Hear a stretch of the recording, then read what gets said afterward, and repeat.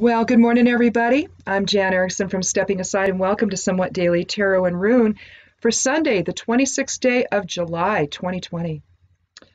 Well, it's been a wonderful weekend. It's going to be 95 here today, so I'm going to get what I need done early, and then get in the house and sit in the air conditioning because 95 is too hot for this witch. It's just way too hot. So anyway, I'm actually like a 65-degree girl. I'm happiest right there. I seriously could live in a climate that was just 65 and I'd be happy, especially at this point in my life. Anyway, we have an 8 energy for the day, 7 for the month, and 22 for the year. Understand the greater picture and choose harmony and protection over self-interest. Take a practical approach, especially if called to a leadership role. And that's going to be relevant when we get down to the human design section. Also, well, it's kind of threaded throughout where leadership is going to be important today. So just hang in there here, and we'll continue on with this, and you'll see.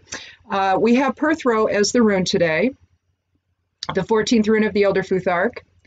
Its meaning is it's a water element rune. It's kind of one of those directional runes where this is birth, this is death, this is a cauldron.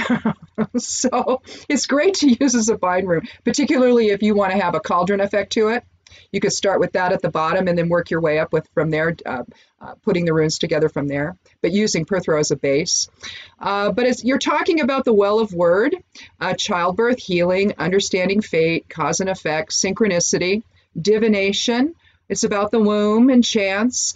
It's thought to be or considered to be the cup from which dice are tossed, and that's where you get the idea about chance and fate and all of that. Or it's also thought to be the cup that the runes were tossed to Odin when he's hanging upside down from the world tree.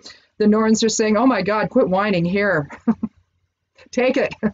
Now you know. I can just imagine what it was like. But anyway, today we're going to watch for synchronicities as we all continue to take control of both our individual and collective fate.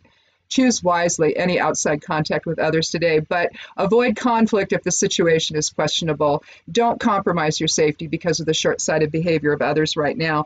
Seriously, just walk away. You don't want to get into it, apparently. I saw I don't know where this was, but it was in a Walmart.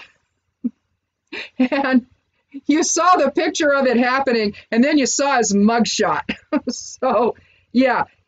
A couple with masks on told him to put a mask on, and like, what are you doing without a mask? He pulled a gun on him. Like I say, my husband's like, yes, we'll just say nothing. We'll just hunker down and get out of there as quickly as possible. We're black belts. So if black belts are saying get out of there, then get out of there. Don't engage with these people. Some of these people are nuts. I'm serious. They've got mental problems or something. You don't pull a gun on somebody for wanting you to wear a mask. That's just stupid. Now he's going to go to jail. So, what will it have been worth, right, in the long run? All anyone wants to do is be safe right now. That's all we want. So, unfortunately, it's not just about wearing masks. It's the conversation that happens when you're suggesting to someone they ought to be wearing one. It doesn't always go well, as we all see now, because everyone's getting it on video. Even when you don't say anything, even when you just stand there in a mask, it's like you're waiting for somebody to come up to you and yell at you for it. It's like, no, don't do that. Anyway, the moon's in Libra until 9:11 p.m. my time tonight.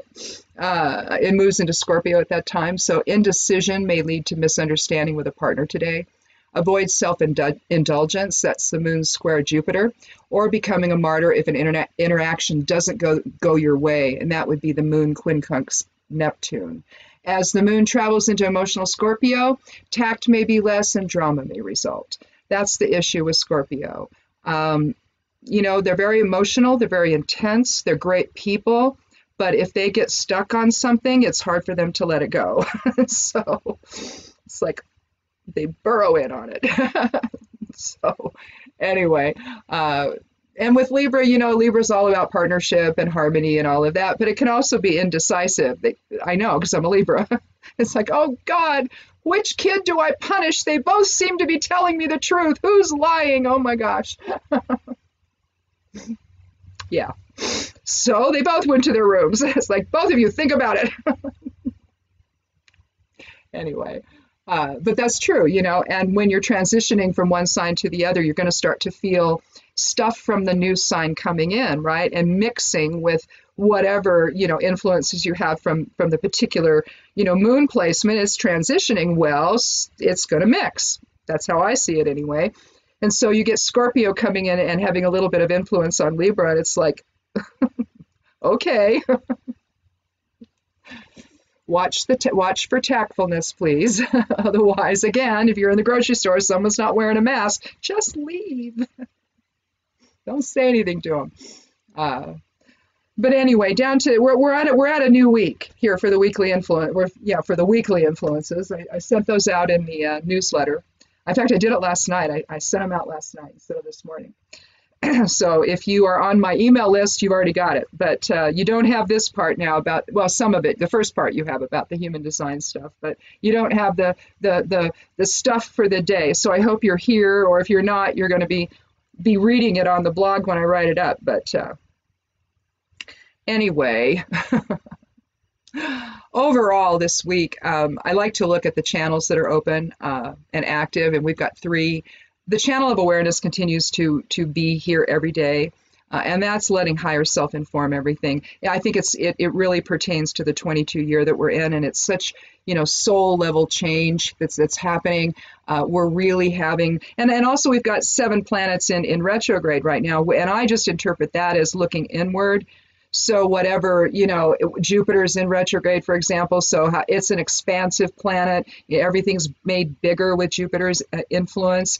Well, here you're trying to influence your perceptions, basically, and to examine them and to figure out what's really useful and what isn't, what's going to carry you forward and what's really keeping you held back. And so that's what I think a lot of that whole energetic momentum and that whole exchange that goes on with the retrograde planets, I think is just happening internally right now.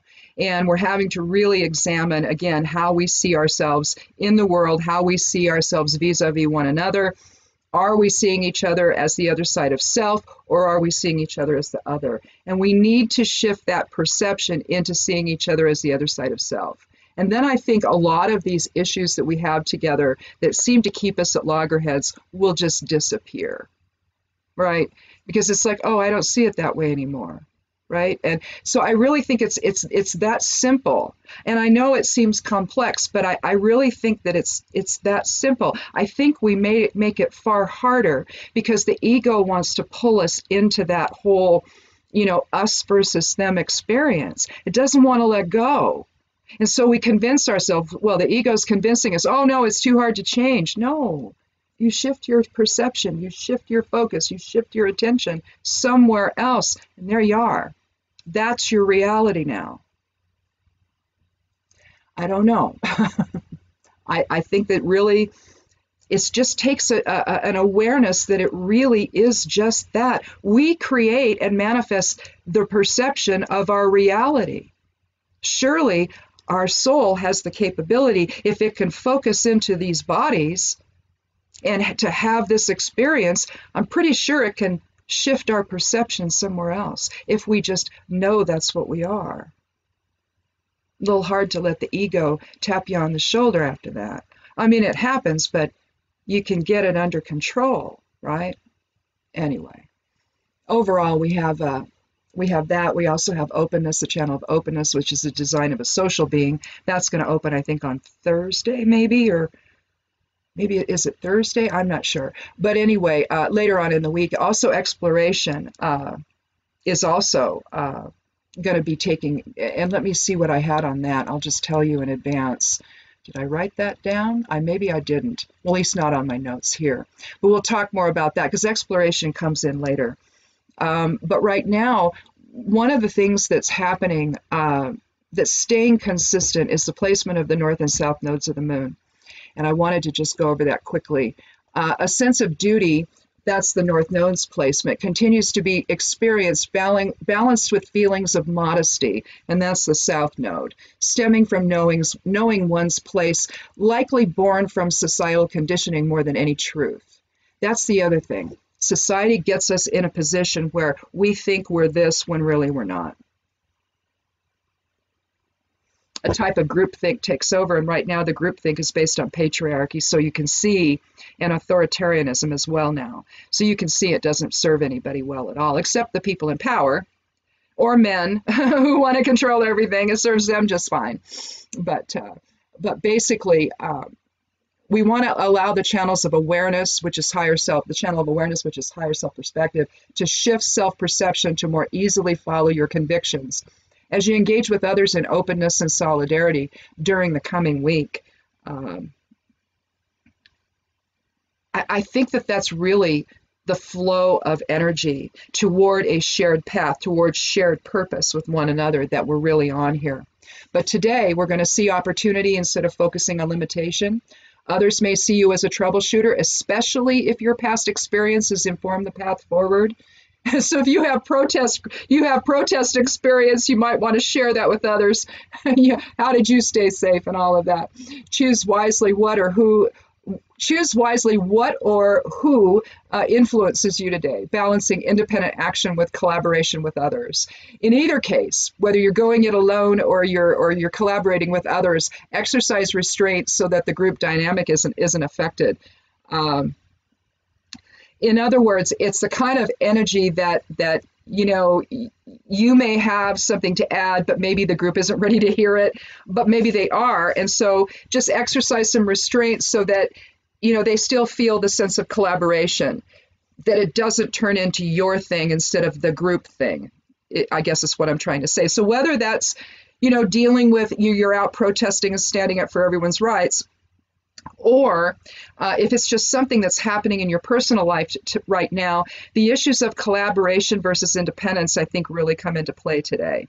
And if you're going to be collaborating with others and you're going to be offering your own ideas, safely, of course, you protected, wearing a mask, unless you're online doing it, over the phone, whatever, or, 50 feet apart from one another, yelling, saying, do this, do that. Just make sure that the collaborative effect stays present in the whole experience, even if you're sort of asserting yourself and people are following along. So just make sure that they all know that you're doing this as a together thing instead of an individual thing. So, and you should do okay. So anyhow, I guess that's it. I'm going to let you guys go. I got to take eggs today. We didn't do it yesterday. We're going to do it today. I got to go take eggs to someone. The friend that buys them, she buys them on behalf of everybody else, and then she distributes them on Monday at work.